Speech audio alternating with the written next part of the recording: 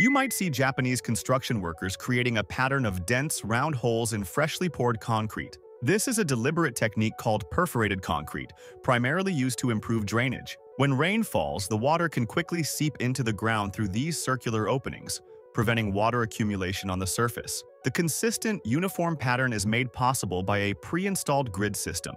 Underneath the concrete, panels are embedded with a precise arrangement of plastic cylinders, often 18 per standard panel. After leveling the ground, these panels are laid, and steel rebar is interwoven for added strength. The concrete is then poured, with the amount carefully regulated to ensure the tops of the cylinders remain visible after smoothing. Once the concrete cures, workers use hammers to break off the domes at the cylinder tops, creating the holes. For a neat appearance, the holes are then smoothed using a drill. Finally, the holes may be filled with stones or grass. This prevents pedestrians from accidentally stepping into them and getting hurt, while still allowing water to drain effectively.